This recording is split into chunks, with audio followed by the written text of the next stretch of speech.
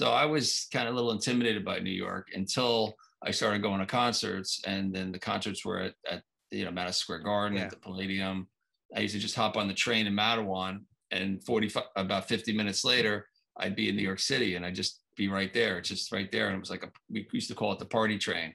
Right. And that's when I used to, just go in there, sneak in my camera, take pictures the first night, like at Peter Frampton or Kiss or one of the bands that played multiple nights, and then sell them the next day out of my high school locker and in front of the concerts. I wouldn't even have a ticket to get in. I would literally pay the guard a few dollars to get in, like pretend I have a ticket stub, and then I would kind of like pass it to him, and then I would go in. I have my cameras kind of like hidden in my, under my shirt, my jacket, in my fry boots. I would put my lens, dismantle them, and then once I get in, I have all these old ticket stubs, so I would flash it to try to get in the orchestra. There are different colors, so if you get at the end of each show, you try to get all these ticket stubs from that show that people don't even care about. I mean, now they wish they had them all, because they're really cool looking. Yeah.